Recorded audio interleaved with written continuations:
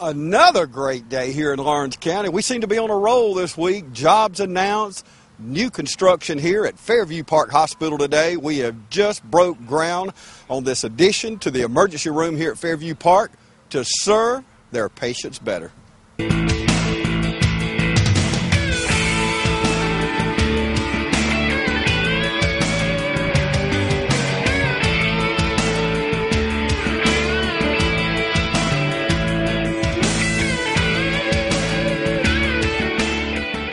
We are extremely excited that this project is moving along so rapidly and that we are about to begin construction on this expansion. So thank you for coming and sharing in this exciting time with us. I'd like to just recognize a few folks. We always like to recognize the elected officials who are representing us in Washington or Atlanta or here locally. Bill Stembridge is representing Senator Saxby Chambliss. Bill, thank you for coming. I appreciate that. Hate seeing Saxby leave at the end of this year, but I appreciate your representation of him. Of course, our mayor, Phil Best, is here, and he'll be making remarks later. And Tommy Daniels, I know you're here. Where's Tommy? Oh, right here in front of me. Thank you for being here and representing the county. I appreciate that very much. Of course, Roger Folsom's on our board locally, and Johnny is here, and then you can hear from Dr. Lane in a minute too. But I appreciate you all serving on our board. Oh, and sorry, Willie, I'm so sorry.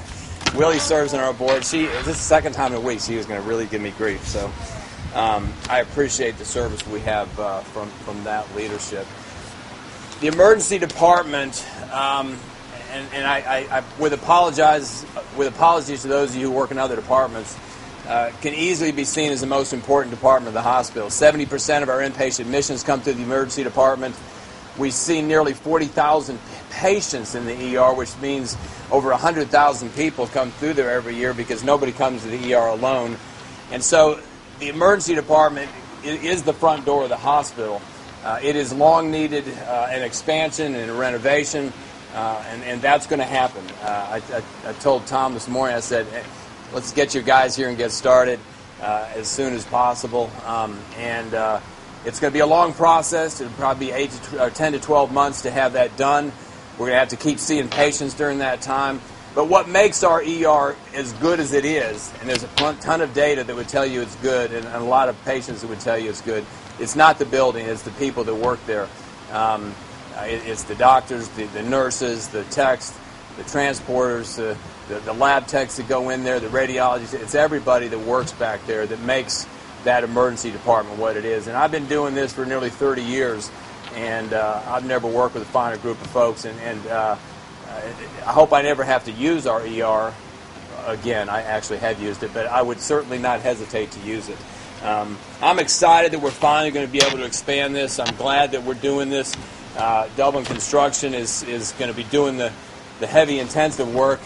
All the hard work's already been done, right, Trey? Trey Wood with WMA Architects has done a ton of work. Tracy said it's gone fast, and maybe today it seems like that, but we've been working on this for many, many months. And I say we very generously. I really mean a team of people that largely did not include me did that work.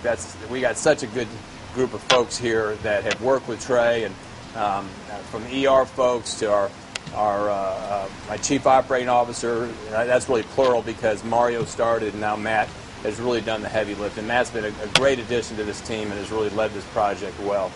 You're going to see a wonderful new emergency department. You're going to see a dedicated area for our pediatrics, which we largely have needed. 25% of the people that come to our ER, believe it or not, are pediatric patients. And we'll have an area that's dedicated for them and meets their special needs.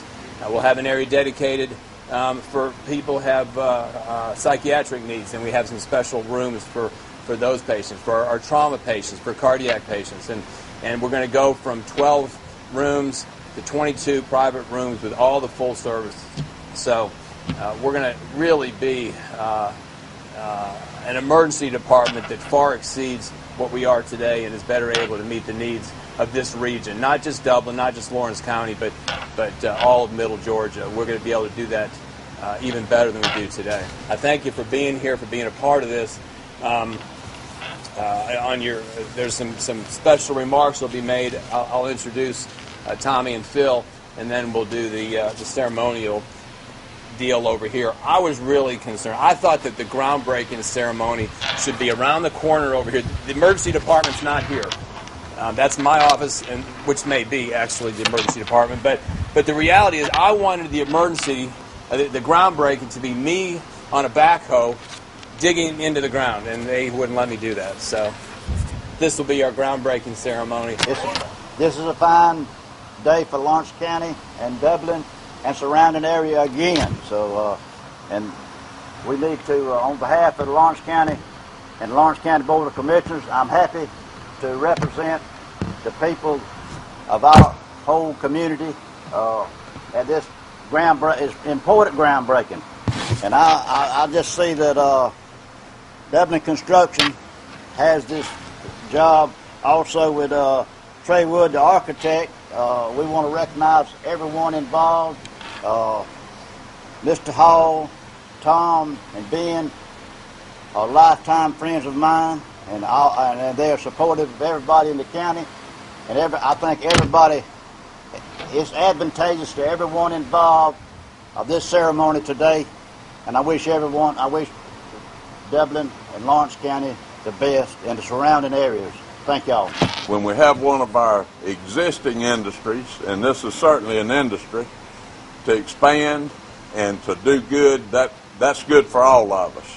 You know, besides the health care needs that Fairview provides, the economic impact and the employees that they have and the retail trade that they produce is a huge deal to us, and we're glad to have y'all here, Don, and your staff. And we hope y'all do good with this. Congratulations to Tom and Ben and Dublin Construction Company.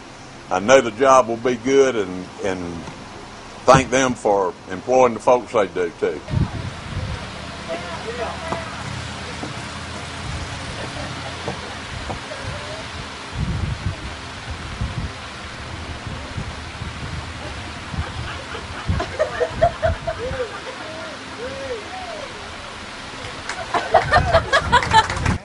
Okay, Matt, what a great day here at Fairview. We've just heard Don Avery talking about it, some of the guys, but this has been a long time coming, hasn't it? It sure has. While I've only been here 6 months, this has been a long time coming over the last 2 to 3 years. We've actually increased our capacity, our volume of the number of folks we've brought in over the last 2 to 3 years, almost 10,000 people in addition. And so expanding our ability to service them is a much-needed thing for our community. Okay, you already got your wait times down. You can go on your mobile phone and let you know you come. And I mean, you really made it easy to come to the hospital. Back in the old days, I mean, it was really hard to get in a hospital. Yeah. So you've kind of sped things up there. So adding the extra beds, you'll get up to how many beds now?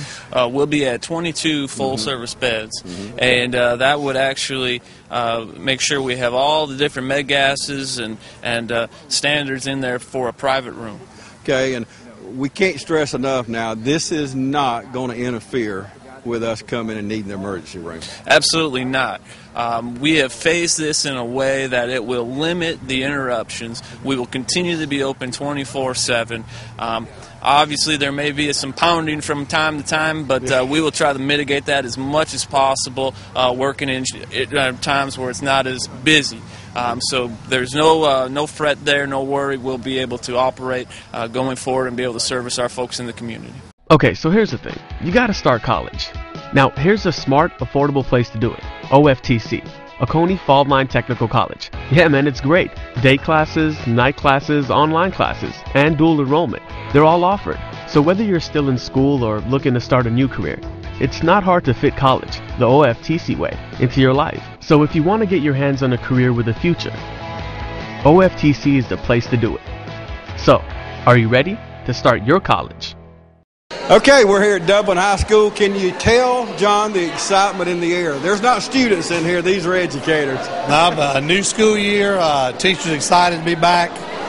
Good times by all. We're looking forward to a great school year. This is a day we kind of get together and touch on a few of the excitements from last year or successes, and look on how we're going to build on those successes each year. So Dr. Ledbetter's doing a great job getting everybody going, and then we'll dismiss about lunch, and we'll be back to our schools. And I'm kind of looking forward to getting everybody back in the building so we can make a plan to get to work, and I'm excited about what's going on. Is it we're getting older that it goes by quicker? Because it seemed like when I was younger, it didn't go by like it does now. Well, this year, for us principals, we're pretty much there throughout the summer, but you're wondering where the time has gone, because I feel like I've scrambled this last week to get ready to have the teachers in, and then we've got the kids coming really tomorrow for open house, and then they'll be here Thursday. And I mean, it really has. But now we did come back to school a couple of weeks earlier than past, so it shortened it down a little bit, but the years are starting to pile up on me. Okay, for people new to our area, tell us about Saxon. Saxon Heights is a school that's been around for over 100 years. We're the art school with the theme schools for the elementary. We're called Saxon Heights Talented Arts and Gifted Elementary School, and we integrate the arts into the curriculum. And basically what we're going to do is we're going to try to teach the Georgia Performance Standards, Common Core, teach all those standards by using the arts to engage the students. We're going to build on their creativity to get them to understand and engage them in learning. That's got to be fun, John.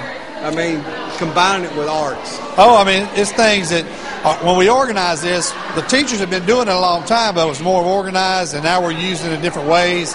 But the students love it. And I mean, it may be that we're making a song to remember something, and our kids will turn it into a dance or a drama, and then we may take to build, to do some geometry work. We might take marshmallows and toothpicks to build prisms. I mean, and the kids get excited about stuff like that. And, of course, this day and time, if you don't make it fun, a lot of kids you're not going to reach, are you? Well, it's like Dr. Ledbetter was talking about. A lot of kids make a decision to want to quit at a young age. And so right now, especially at the elementary level, that's one of the reasons for the theme schools is we're trying to find ways to keep students engaged, keep them excited about learning. And, so they will hopefully it stays with them as they get to middle school and they get to high school and they want to get that graduation, get that degree. Because, we look past that now. We look to see what kids are doing 5 years from now. And for us to be successful, we want our students that we've had many years ago, 5 years from now, being successful in our city, in our towns, all over the state. Okay, you former coach, you've coached for many years. How important is it, and how much do you encourage kids to get in athletics? Oh, I think athletics is the key. I think it's so important to have something else to be involved in. There's so many life lessons from athletics. I can't say enough about all the students that I've had that come through. Now I'm having a lot of players and former students, children come through, and even grandchildren come through, and just to hear a story or two that their parents told them about something they learned from us or down the way. And I was recently challenged, on what they call the book, on Facebook about positive things. And I think about all the different things that I've learned from different people, especially in education. We learn something every day from somebody new, and you've got to take all those in, and that's going to develop us into what we are today. Okay, next I have with me Dr. Williams with Susie Dasher. Now, how many years have you been at Susie Dasher? This is my second year at Susie Dasher. I came in last year as a first-time principal. Prior to that, I was assistant principal at Dublin High School for 2 years. So, solidly speaking, going into my second year as a principal at Susie Dasher. Okay, what's the difference in being a principal and being an assistant principal? Oh, it's a big difference. As an assistant principal, you basically, help serve your principal, your building principal. And a lot of the responsibilities and tasks that a principal is responsible for, very rarely does that trickle down to the assistant principal. Maintaining the budget, understanding FTE count, understanding, various forms of curriculum and how it plays into the overall picture. And as an assistant principal, sometimes you're just supporting the principal as he's taking on those responsibilities. So as a principal, when I've come on, I've had to take on some of those responsibilities. Sometimes, not knowing, but being able to call Robert or call John Strickland, those guys who have been in it for a good bit, and you grow with it. Just like educated as a principal, you grow. And I'm a much better principal today than I was this time last year. And I assume to be a much better this time next year, much better principal. Yeah, no doubt. Well, Susie Dasher, if I was going to be an educator, I'd want to be in a school with that age kids. That's got to be fun, don't it? It is. I spent the first 14 years of my educational career dealing with high school, middle school kids, and was terrified of elementary kids merely because, my wife, who's also an elementary school teacher, I visited her class a number of times, and it seemed like every time I've gone to the classroom, the kids were just so needy. They were always moving. You got one crying. You got one who wants mom, and I'm sitting here like, I wouldn't be able to handle that. But as I got into the school, and it's so different. As I come in as a principal, a lot of the kids see and respect me as a father figure, and so it's a natural progression. They still respect you the same. They still look up to you, and they're not as bad as I thought they were. That was just my wife's class. That's usually the case, isn't it? Okay, for people new to our area, tell us about Susie Dasher. Well, Susie Dasher, I tell you what, if you walk into Susie Dasher today, you'll see we had an internal change. We've done some things inside to make us look better. We are a STEM school. We focus on science, technology, engineering, and math.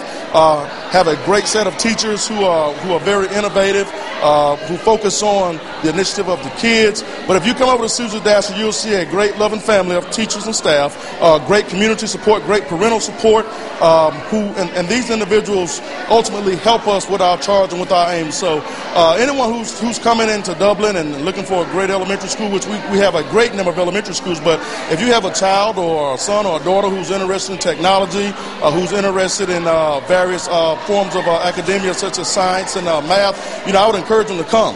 Now, my wife, who works over at Saxon Heights, the tag school, she's a gifted arts person. So oftentimes we sit at home late at night basically battling for students because she wants those gifted ones and I want those technology ones. So sometimes we almost have to compromise. But nevertheless, at the end of the day, we have 3 great elementary schools that focus on the themes at hand. And, and we all do a great job. But like I said, if I have someone who's coming to want to experience and explore Susie Dasher, I would definitely tell them to come up there looking for that rich technology-based science, technology, engineering, and math curriculum that we offer.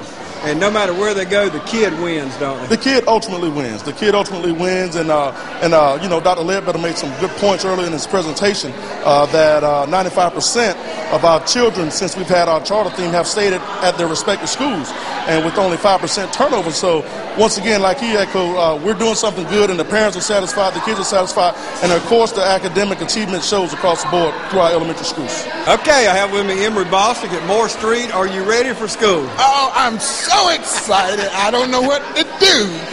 This is a great time of the year that I really look forward to, starting a new year. And I know that by starting a new year, we can look towards the end of completing another year. That's a long way to look, isn't it? But I'm very excited about the possibilities and the things that we're doing in Dublin school system just for the children alone. And so I'm so excited. You got the IB program coming on, you got the Career Academy coming on, and you just got so many things that are coming that just often parents a multitude of decisions that they have to make, just being in a charter system itself, giving parents the choice of where they want, and that's powerful. Yeah, and I told Dr. Williams, no matter where that parent chooses what school, the student will ultimately win either way. Either way, yes. So I'm just so excited. And, even when you look at all the way from pre-K up to the high school, the many things that are going on within the system, I'm just excited about it. Yes. Now, Dr. Ledbetter mentioned a few years ago that if principals don't do their job during the summer, school just don't go right. That's right. Is that true? That's a fact. And, it feels as a principal, I really haven't taken a break because I've been doing a little here, a little there, and then you had the summer school that you had to go through. So sometimes as a principal, I don't feel like I really had a great break this summer, but that's okay. I'm on the back end of my career anyway. Tell us what's going on at Moore Street this year. Well, actually, we've decided that, as most folks know, that there are some important things to be successful in school. And at Moore Street School, we have to understand those things that are important for the success of school. And the first thing is that you got to be a relationship. Relationships are very important. So that's one of the first things that we try to do with our staff over there is build relationship. But one of the other things that's more important, even being an alternative school, is to make sure our standards are the same as what the state are expecting us to do. So this year we've had the opportunity to rethink our curriculum, and so we're looking forward to working with 2 computer-based programs that we have not used in the past, particularly Apex Learning for the high school and Odyssey Web for the middle. And hopefully by the end of the year we would decide which one of those programs fit the things that we're trying to do at Moore Street School. And, of course, before you can indoctrinate the kids, y'all have to learn those systems, yes. right? and it has come at a price. Yeah. And a sacrifice with the teachers. You know, my teacher's been back 3 days already, off payroll. And so I feel honored to know that they're willing to come what they need to do to get the job done. And that's great staff. And I'm real proud of the staff that we have at Moore Street School. Oconee EMC is offering a fast, easy, and convenient way to pay your utility bill. We now have PaySite kiosks available at 5 new locations. You walk up, touch here to begin. All you have to do is follow the instructions step by step. Use your agreement that's just saying that you accept the terms of paying your bill, Oconee EMC. Please enter your account number and touch enter. You will need to know your account number for this. And we're using an employee's account number just for demonstration. Enter your last name and touch enter. It's very, very simple. Really all you have to do is follow the instructions step by step. Enter your telephone number with area code and the last 4 numbers of your social security number. If you do not have a social security number, please enter the month and date of your birthday. It's all sound activated. All you have to do is follow the instructions. If you don't want to enter your social security number, you can enter your birthday or 9999. That's not anything that we'll have to have. You can enter. Please select a payment type. You can do cash, check, debit, credit card. Cash, you'll just enter or slide your cash through the insert cash here. It's so easy, but we will not be able to give change. If you need change, you'll need to go into the building and see one of our customer service representatives.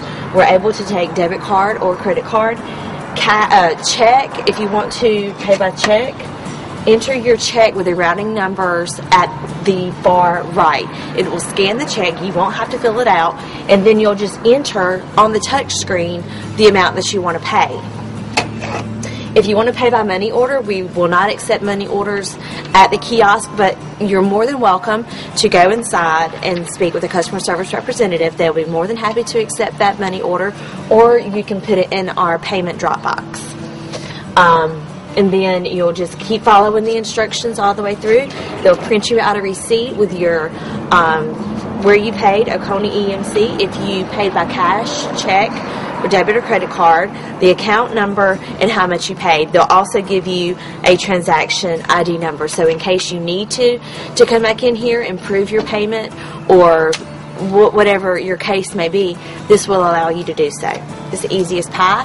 We have done away with our drive-through with the payment kiosk. We also have 5 additional kiosks around our service territory for 7 counties. So call us at the office if you need more information. Oconee EMC, always looking for ways to serve you, our members, more effectively. Okay, next I have with me Demi McManus, the principal at Hillcrest Elementary. And what year is this at Hillcrest? This will be our 4th year. 4th year. Mm-hmm. Okay. Mm-hmm. And tell, for people maybe new to the area, tell us about Hillcrest. Okay, Hillcrest is one of the 3 elementary charter schools. We are the LEAP school, which stands for Leadership, Environmental Awareness, and Public Service.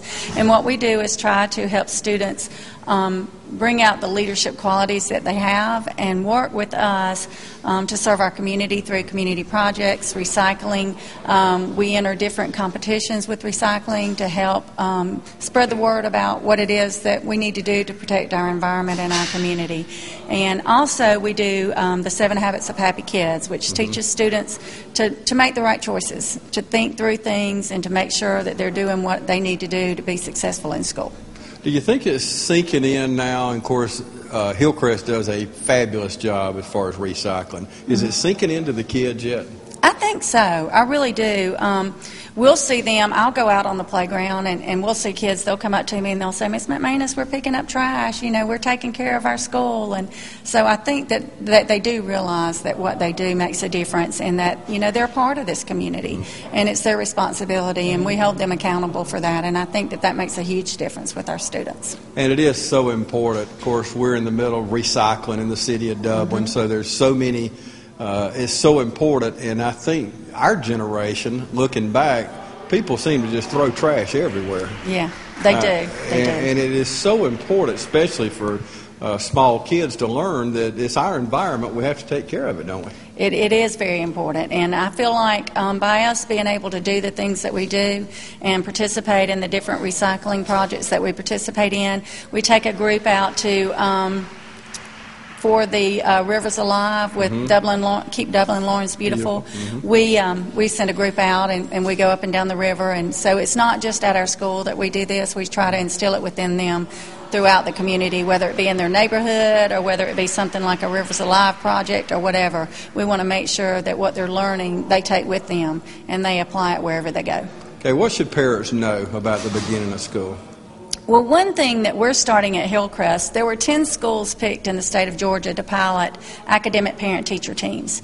And that is an opportunity for the schools and the parents to work together to not just support the school by being there, but to actually take an active part in their students' education. And this year what we're doing is we'll be doing 3 APTT meetings and then individual conferences.